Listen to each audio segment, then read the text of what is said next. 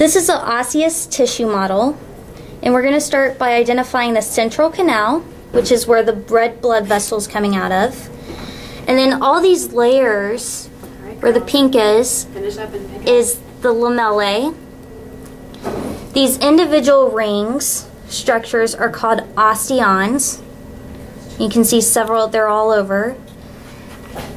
And then we have what looks like spiders, and that's going to be the legs of the spiders are going to be Canaliculi, and the black part, the bug-looking part, is going to be Osteocytes. And then when we zoom out, we have this blood vessel, these blood vessel canals, and these are called the perforating canals. And then when we turn this model, you can see the Periosteum on this side, and the other side has the Endosteum, which is spongy-like.